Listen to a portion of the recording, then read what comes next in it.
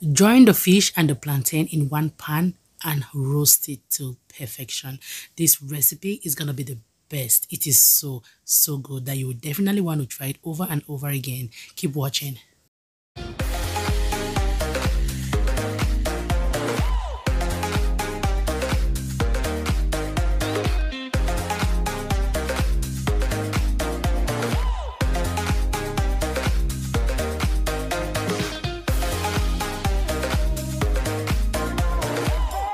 Greetings to you, beautiful YouTube family. Thank you so much for tuning in to this channel where you find amazing, simple, and easy recipes.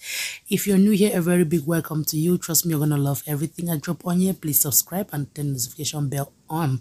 Today we are going to be making one pan roasted grilled fish and plantains. We're just gonna grill everything at once. It is so perfect. So to start off, here we have our whole fish, scaled and gutted. The fish I'm using here is croaker. To be precise, is a yellow croaker. Right there I have my two ripe plantains. I'll also be using some ginger and garlic paste right here. I have some salt. I'm using Himalayan pink salt. You can use any salt of your choice.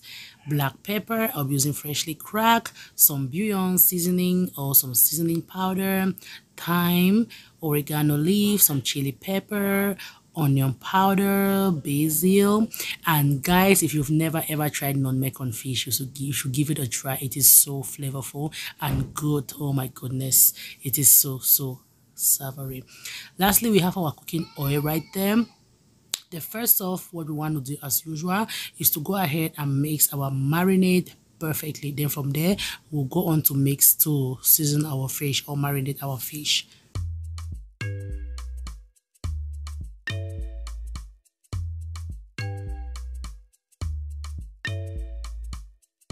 Cooking with Claudie, cooking with Claudie, easy simple recipe.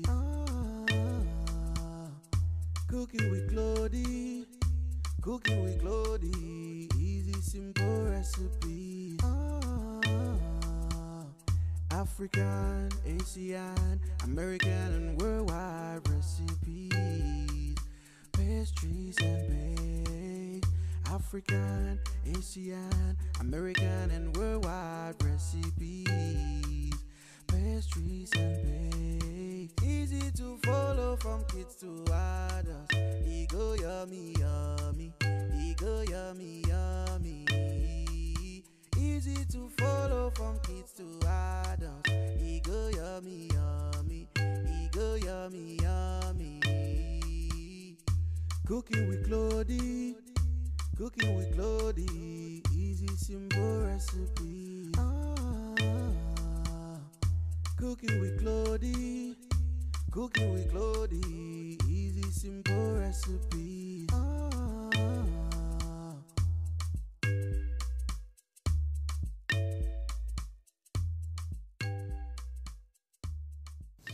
Back to our fish. You want to pat dry the fish, wipe it very well, give it some pampering right there with this beautiful towel. Yeah, then after that we're gonna go ahead to score the fish. You can score the fish in any direction or any way, just how you prefer. So score the fish both sides, then we'll go ahead to marinate the fish perfectly, guys. So one thing is, when you're marinating, you have to make sure that you get that marinade deep inside those legs. You want it to marinate perfectly to the bones. If you are someone like me that love fish bone, then you have to marinate like really deep inside, guys. I eat everything on my fish, from the bone to the flesh. In fact, you know what I mean. Also, while you're marinating, you have to save some of the marinade for the plantains, because we're going to be using same marinade to marinate or season our plantains. After marinating the fish, we're just going to set it aside and let us move on to prep the plantains. To get onto our plantains, I'll just go ahead, peel and slice in my favorite sizes. You can slice the plantain anyhow you want it. Then we'll go ahead to cook everything at once. African, Asian, American and worldwide recipes, pastries and bakes. African, Asian, American and worldwide recipes, pastries and bakes. Easy to follow from kids to adults. E go yummy, yummy. E go yummy, yummy. Add some cooking oil, then with the remaining marinade, that's about 1 tablespoon of marinade. Mind you, you're not gonna put all the marinade at once, okay? You can save a little bit more to baste the fish like halfway cooking, because for the fish we're gonna bake first, then we're gonna grill the fish before, so that it has a good char. Mix the fish or season the plantains, sorry guys, not fish. Season the plantains appropriately, then we're gonna go ahead to cook everything. So for my baking pan right here, or my baking tray, I will line it up with aluminum foil. You want the aluminum foil to be like really large on the baking pan, because we're gonna wrap the fish with it, so you want to have like good portion of that. Now rub some oil on the pan so to prevent the fish from sticking. Like I have some people like asking questions, how do I do my fish sticks a lot to the bottom. Yeah, you can always grease it, or maybe you can put a barrier between the fish and the baking pan. Maybe you can put some lemon slices on there. So right now my fish comes in. The next thing I'm going to do is to arrange my plantains all over the fish, like really arrange it. Be careful not to like put plantains on top another one, okay? Because you're not gonna have like a char look for it when you want to grill at the end.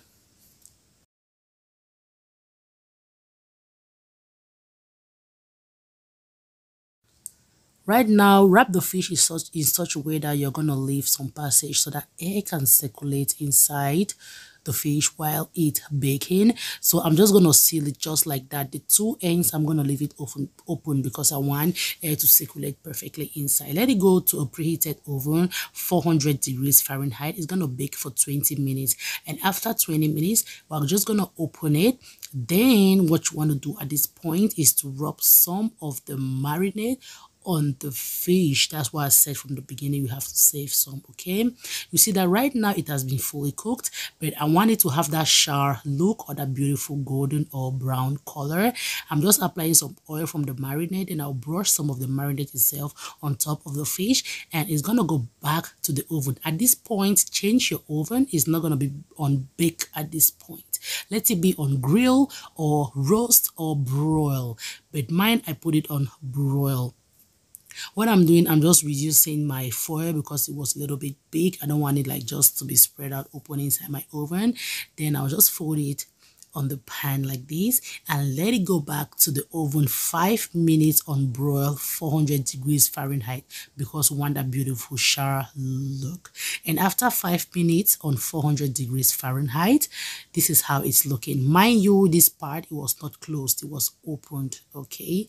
And the fish is looking so beautiful, so flavorful, fully cooked. Or if you want it char on the other side, you can flip it and let it go again for another 3 or 4 minutes on the other side. That's if you want both sides to be char looking. So the fish is perfectly cooked right now. Guys, when I took the first taste, I could not resist. I had to go like on and on and on and on again until sorry guys, it was so just delicious. Thank you so much for watching, guys. I really appreciate all the love, the support, the comments, the likes, guys. We are just starting this journey. Keep supporting your girls who are gonna reach 100K, okay? So thank you so much. I appreciate it. Keep supporting me. Keep trusting my recipes. Bye.